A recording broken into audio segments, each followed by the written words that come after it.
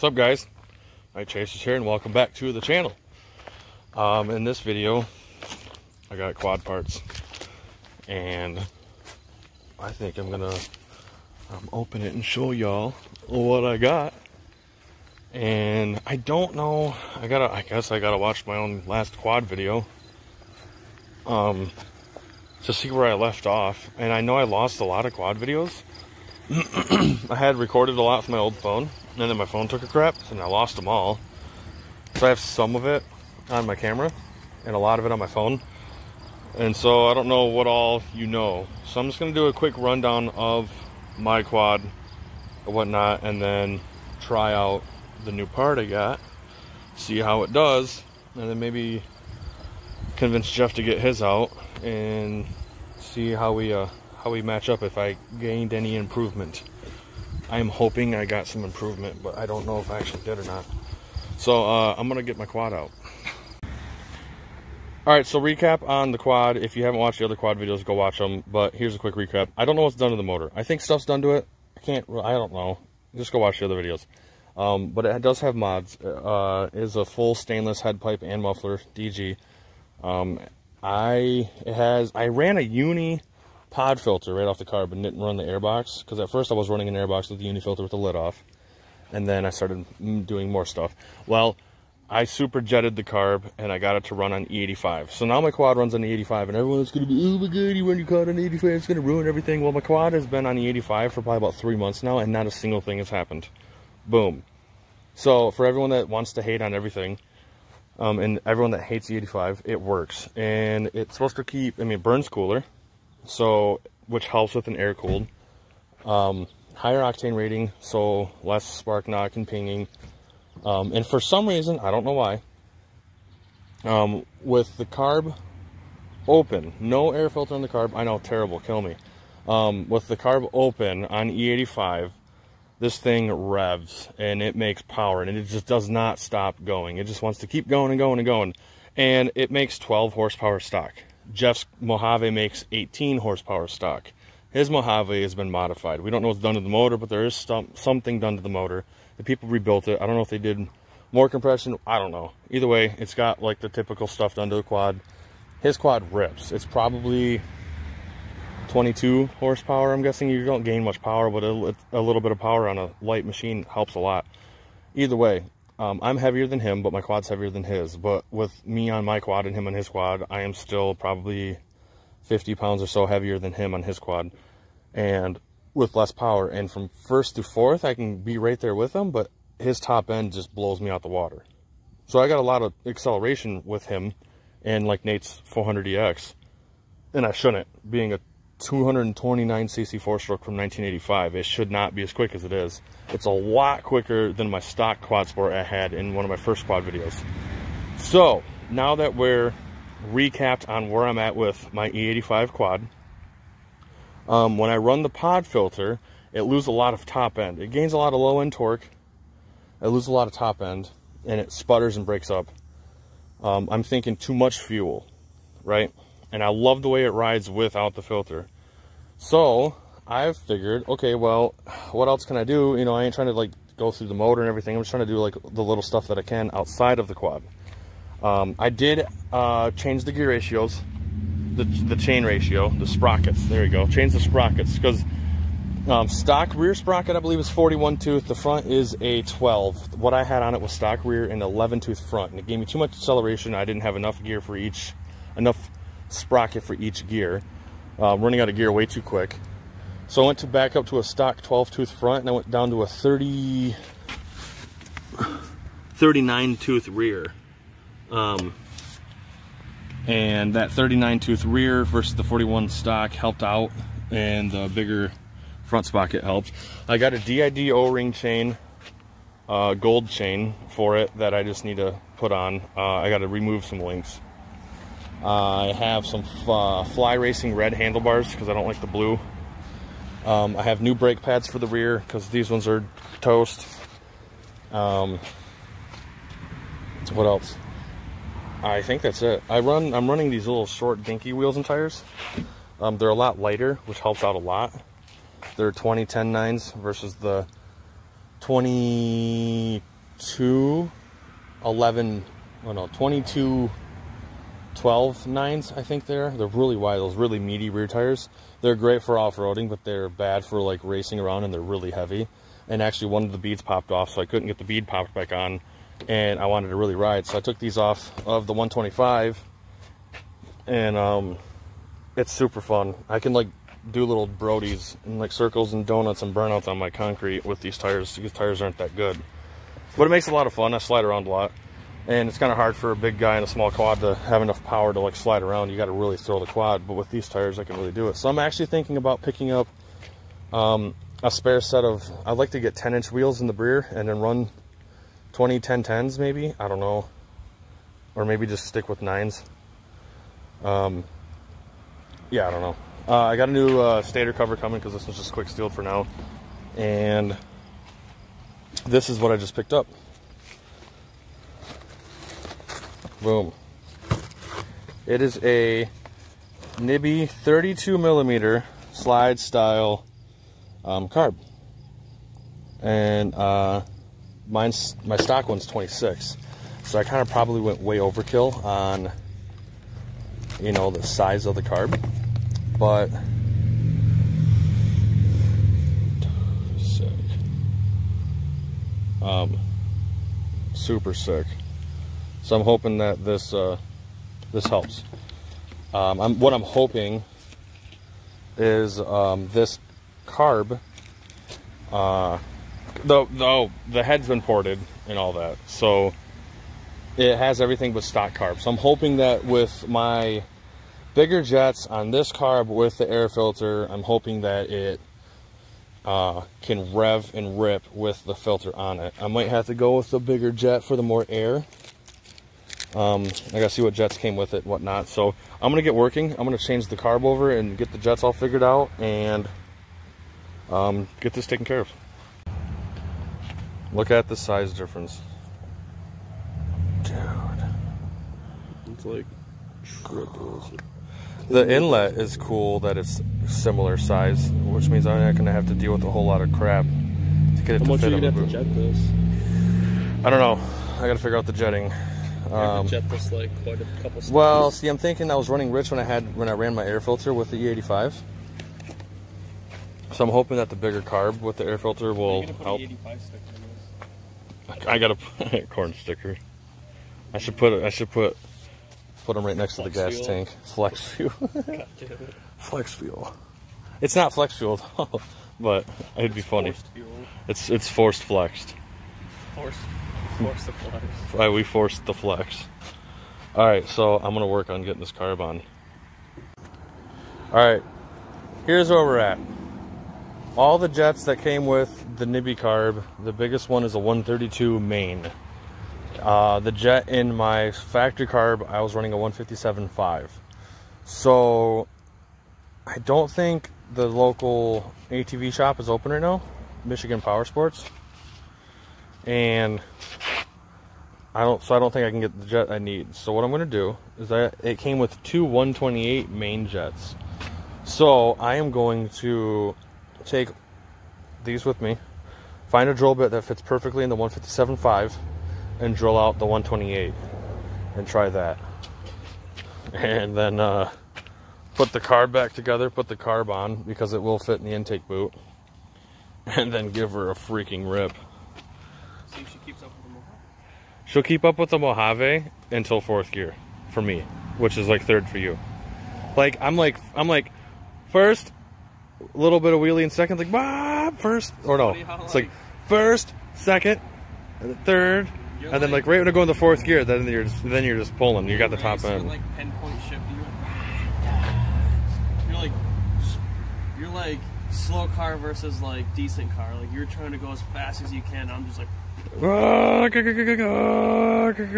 Yeah, your quad makes 10 more horsepower than mine. It makes what? 6. It makes 6 or so more. Yeah, but I'm also a lot heavier than you. So you probably eat the weight. My quad, I remember looking this up. My quad is 305 pounds. Your quad is 376 pounds or something like that. Is that a little bit of difference? I mean, that's a difference on such a small vehicle. I mean, the thing's tiny. 70 pounds? 70 pounds. Like, where's your quad gaining 70 pounds at that mine isn't? 70 pounds is a big difference. Frame. I mean, maybe frame. You got your cooling system. I'm water. You know? Yeah. But, I mean, still, 70 pounds is a big difference on something so small. 70 pounds is a difference in a car. A light car, you know? But then you got to think, how much do you weigh? 150? 160. 160? I'm 280. So that's 120 pounds right there. So then you take the 70 off of that, that's 50 pounds. You know? So, like, I'm 50 pounds heavier than you still, and you're supposed to make stock 6 horsepower more than me. Would smaller wheels raise top speed or lower it? Lower acceleration.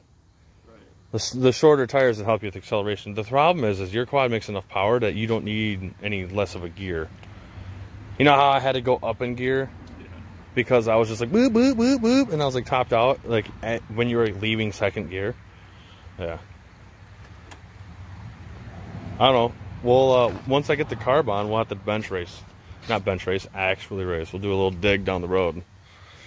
And see where we're at. I gotta go. I gotta go to the parts store so I can get this fucker done. Alright, hurry up.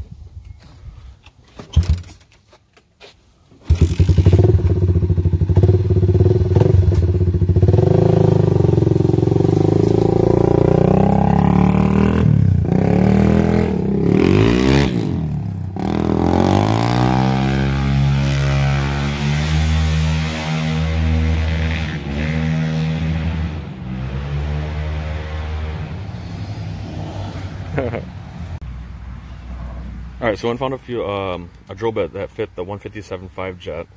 It fit really close, and I drilled out the 128. The jet's in the carb. I swapped over the top piece, and I'm just worried that, I don't know if it's going to work because it slides in there, like so. And this one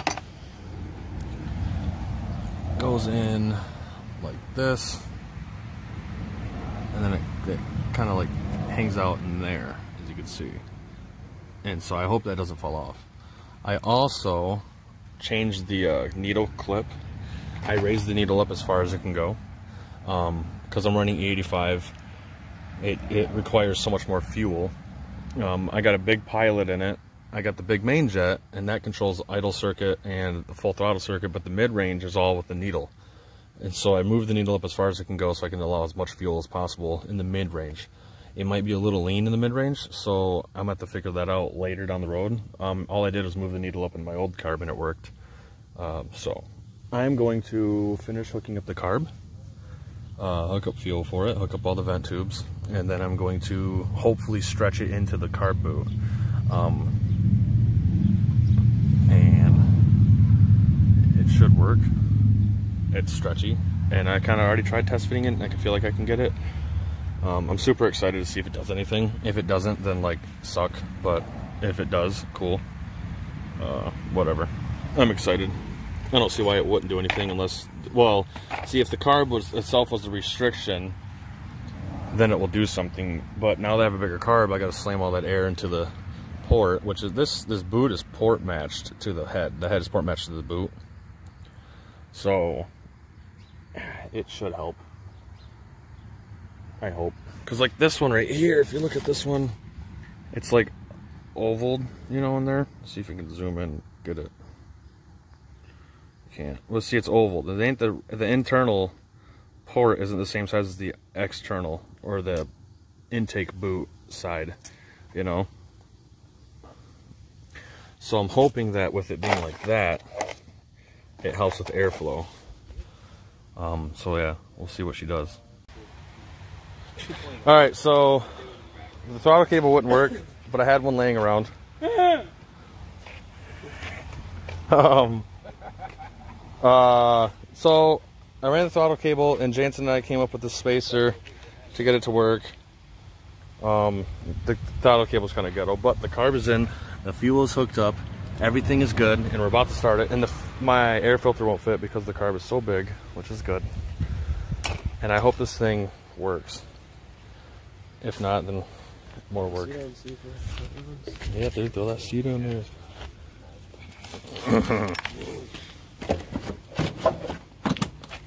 Okay, I'm gonna try to run this thing. I gotta set the idle, but it's working. And I gotta tune the air fuel screw and then set the idle. And I probably might have to change the pilot out, but I'm probably just gonna go for a full throttle rip and see what she does real quick. All right, so to test the carb versus the new carb versus the old carb, I raced Jeff because Jeff and I race a lot. And with the old carb, Jeff and I, like first gear right there, second gear we're kind of right there. I'd fall back a little bit. Third gear, he'd probably get a quad on me, and then fourth gear, he's a couple quads. Fifth gear, he was just pulling hard.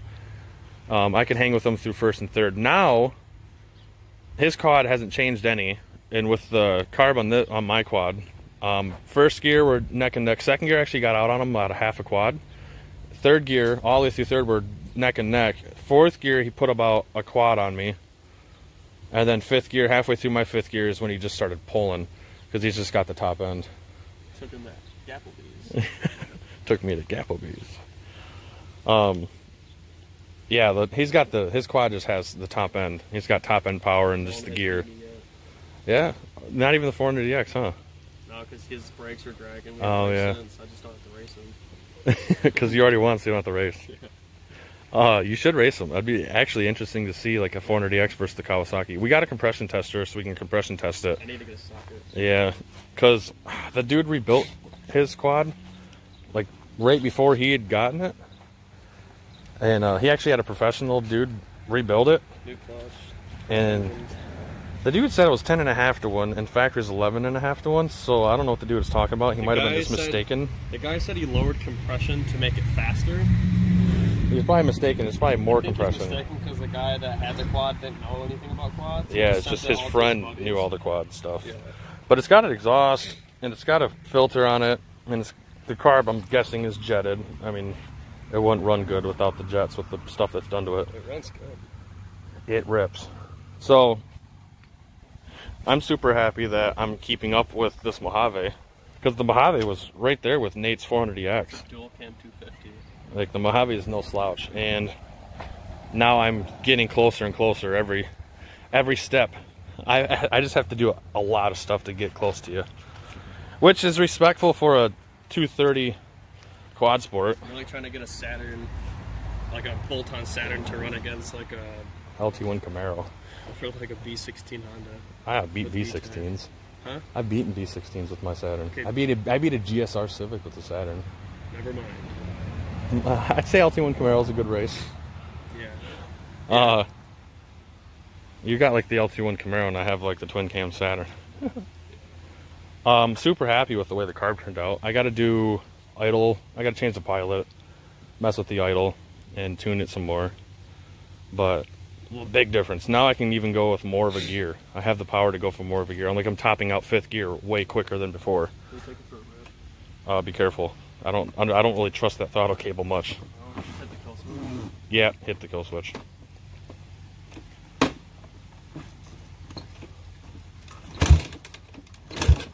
Quad sucks. Come on, Jeffrey. Is it in neutral? It starts easier in neutral. And you ain't got the kill switch on. Why doesn't have it? You're in gear still. There you go. There you go. I gotta put my plastic back on. I gotta zip tie it.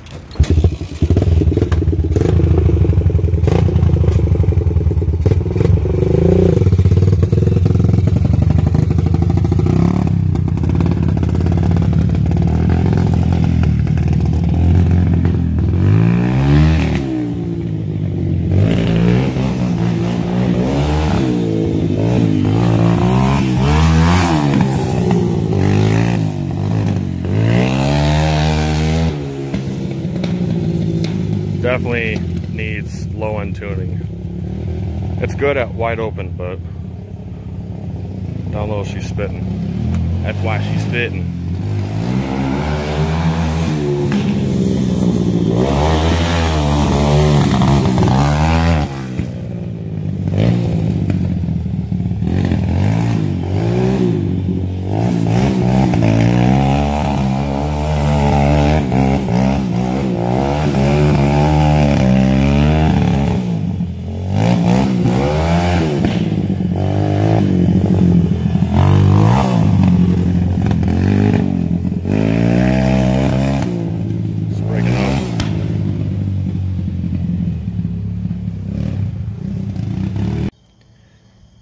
right, so I throw all the quad clips together. We're already at 20 minutes. So I'm going to end this video here pretty quick with this.